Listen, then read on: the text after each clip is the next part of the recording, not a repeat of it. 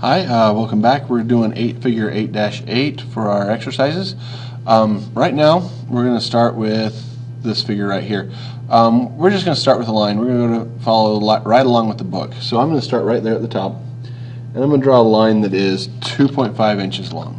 And then I'm going to come straight down on my screen. If I check this right, it's 1.5 inches.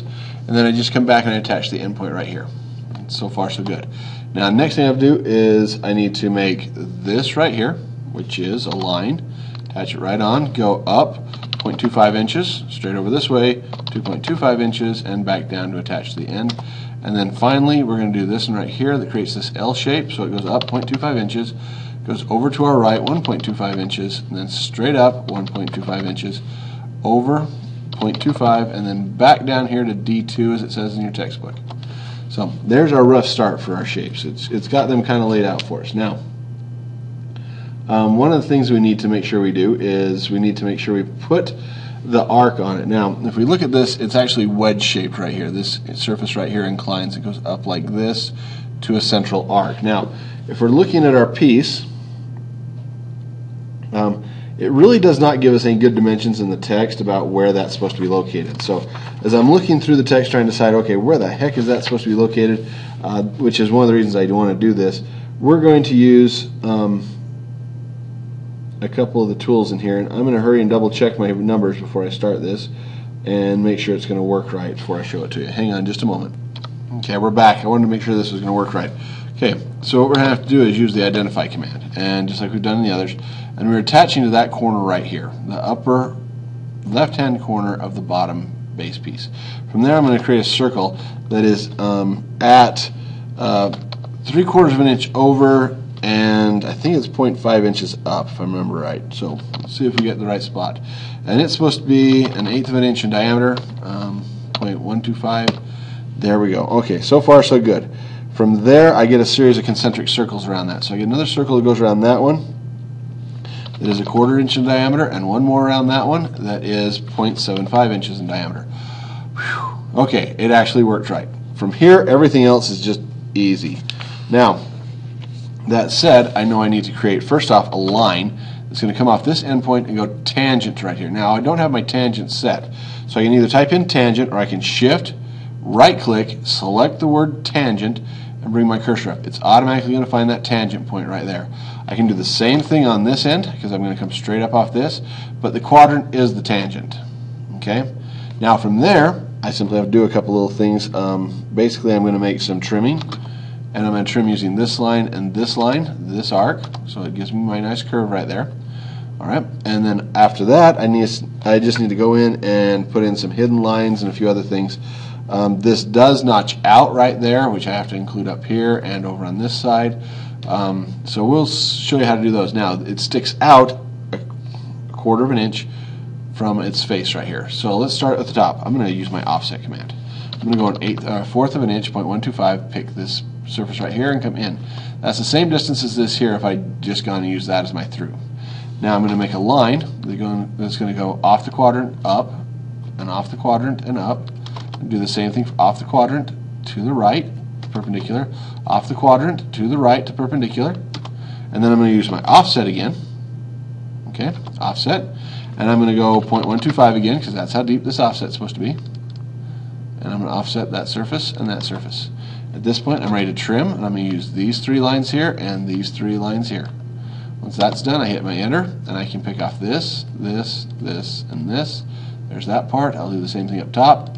Pick off the pieces I don't want to keep around. There he is. Okay, next I just have to put the hidden line in. Now notice I did get this left. I will just flat out erase that. I do need to put some hidden lines in, so I'm going to pull this menu down, pick hidden, take a line, come off the quadrant here, and go up, and take a line off the quadrant here and go up, and then trim that off at that point, and then do the same thing going to my right. I went from the quadrant to perpendicular. Okay. And that one's not centered right. We're going to try that again. I think it snapped to the midpoint.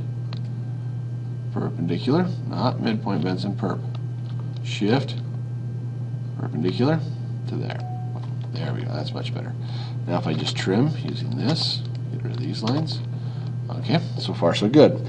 Need to put in a couple of countersunk holes.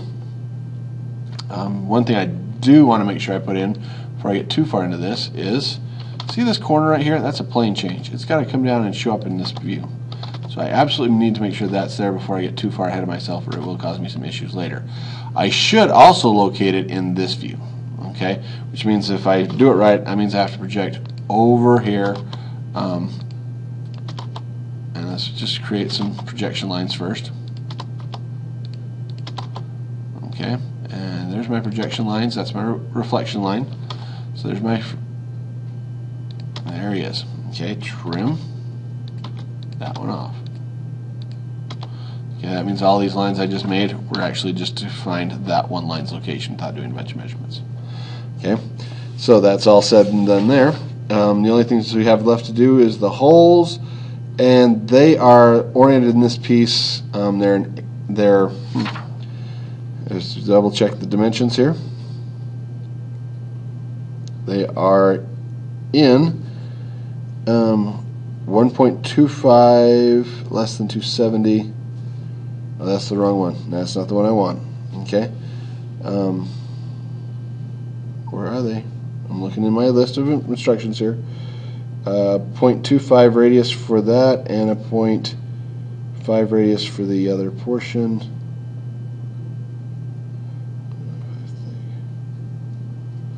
All right. So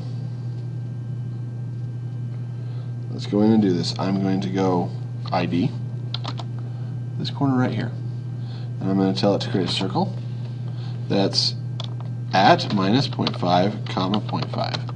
There he is. Now that locates the center point of my first one. I remember I used this corner to locate it down here. So he's located a ½ inch in and a ½ inch up to the left from where I started.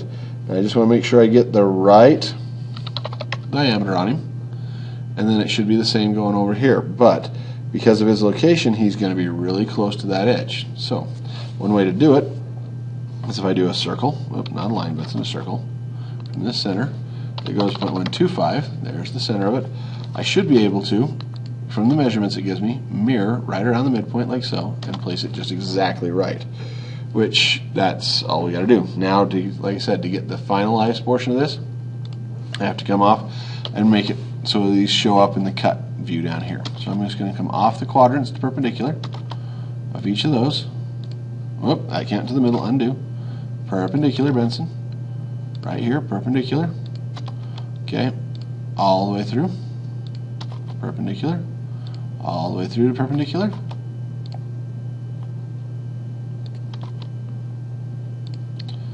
There's my holes. Whoop, that one went wrong. Undo that last one. There we go. This is going to be right now. Boink. All the way down here to this perpendicular spot. Now, here's the deal. This is going to come down into my part 1/8 of an inch. And then it's going to come across, not like that, undo, across my piece until it lines up with this one. Now, if I fill it with a radius of 0 between this line and this line, it trims it off. Then if I trim at this line right here, take off these guys, that's all I should have to do to have my countersunk hole placed correctly. Now if I want to, I can actually cheat on this a little bit. I'm actually going to take these guys out right here. I'm just going to go copy, and I'm going to select these 3 lines and these other 2 lines right here. I'm going to copy from that endpoint to that endpoint, and there it is. Now the last thing I have to do is, because it's a ½ inch in from each edge, I copy. Okay, all this right here. Just remove that from this corner because it's a ½ inch in to this point right here, and everybody should be oriented in the right spots. There, that is my figure 8-8 completed. Let's zoom extents. Oh, come on, light me today. There it is. 8-8 is completed. Thank you for your time. Good luck on this, and it's going to take a little bit of digging. But basically all it is we have a 2.5 inch long line here, a 1.5 inch line here, back to endpoint. We then came down here and went up 1/4 of an inch, over this way, 2.5 inches, back down to to this line, 1/4 of an inch. Then we started here and went up 1/4, over 1 1/4, up 1 1/4, over 1/4, down back here to this line, 1.5 inches. Then all we did is we offset the back 1/4 inch. Then we made from right here a circle that was over to our right, so we did ID of this corner right here. We came over 0.75 and up 0.5, had our circle at an 1/8 inch radius, then did a concentric circle of that to a 1/4 inch radius, then did a concentric circle of that to 3/4 of an inch, and then did a line from this point tangent, and from this point tangent, and then trimmed out so we were only left with the arc. And then we just simply projected from here to get our rest of our views. Okay, thank you for your time.